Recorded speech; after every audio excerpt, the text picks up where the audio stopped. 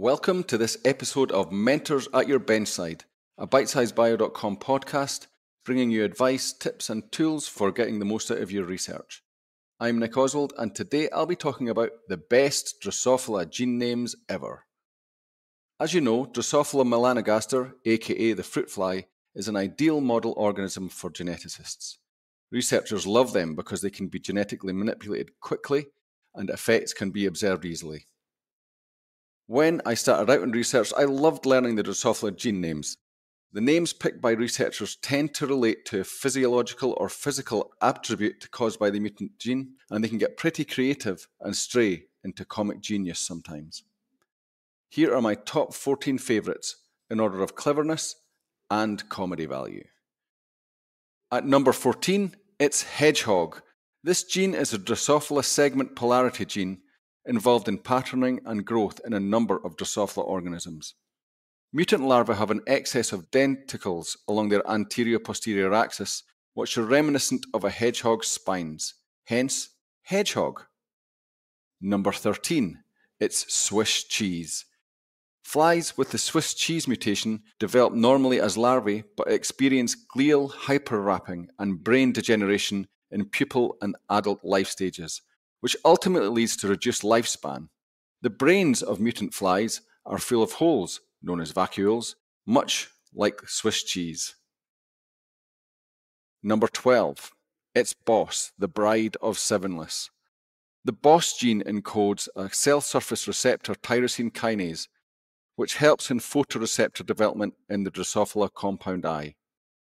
Cells in flies with a BOS gene mutation fail to differentiate into a specific photoreceptor cell type called an R7 cell, which is one of the 8 photoreceptors that make up the Drosophila compound eye.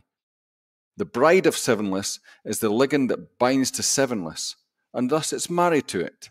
How romantic. Number 11.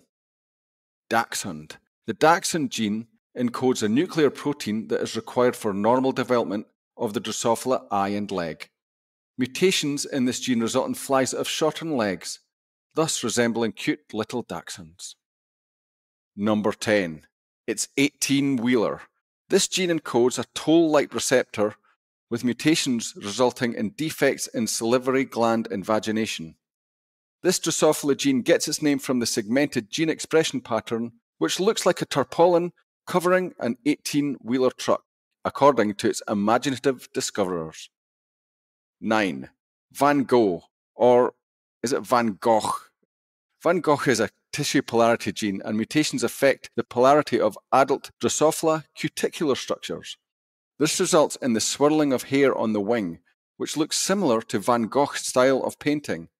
This name obviously came from a very cultured lab. Number 8, it's clown. The clown gene is important in development, and flies carrying mutations in this gene have an altered neuronal differentiation pattern. The number of pigment cells increases in clown mutants, which means that their eyes are a mosaic of white and red. Personally, I wish they had called this one Pennywise. Talking of which, number 7, it's the Halloween genes. This set of Drosophila genes encode P450 enzymes that are involved in the synthesis of steroid hormones and include the ghost, spook, shadow, shade, shroud, disembodied, mummy and phantom genes. Halloween gene mutations cause the exoskeleton to develop abnormally. Flies with a mutation in disembodied, for example, have no differentiation between head and skeleton and cuticle. Ultimately, the fly embryos die. Number 6. It's Tin Man. Lots of Drosophila genes take their names from literature, and the Tin Man gene encodes a transcription factor which is involved in the formation of heart and dorsal vascular musculature. So flies with mutations in this gene have no heart, just like the poor old Tin Man from Oz. There's no place like home. Number 5. Dreadlocks. The dreadlocks gene encodes an adapter protein that is involved in targeting and photoreceptor axon guidance. The R cell projections in dreadlock gene mutants are disorganized, first fanning out and then clumping together, just like dreadlocks. Number 4, it's Indie, and that stands for I'm Not Dead Yet. The Indi gene encodes for an intermediate plasma membrane transporter protein in the Krebs cycle. Some studies have shown that flies with mutations in this gene have longer than average lifespans. However, these findings have been contested, with some reports suggesting that the mutation doesn't result in increased longevity when genetic background effects are removed. Still, they're keeping the name. I'm not dead yet. And number 3, getting into the top 3 here. Number 3 is lush. Flies with the mutant lush gene are unusually attracted to ethanol, propanol, and butanol, but have normal chemosensory responses to other odorants. Ethanol is the most abundant alcohol in the fermenting plant matter on which Drosophila feed and lay their eggs, but high levels of exposure to ethanol can cause intoxication and death.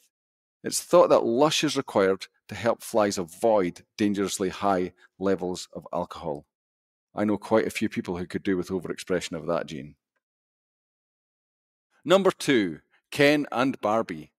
This gene encodes a putative transcription factor that functions in terminalia development in the fruit fly. Mutations in this gene result in fruit flies that lack external genitalia, just like the good old Ken and Barbie dolls you used to play with as a kid. Don't deny it. I know you did. And now, the number 1 best fruit fly gene name ever. It's cheap date. Flies with a mutation in this gene are extremely susceptible to alcohol, so they're being used by researchers to investigate genetic factors that influence alcoholism in humans. Flies exposed to ethanol tend to exhibit similar behaviors to drunken humans and rodents. Cheap date is a mutant allele of the amnesiac gene, which causes memory impairment. Going by the name choice, cheap date, I think that the Christmas or other observed holiday celebration in the lab that discovered and named this gene could be an interesting experience.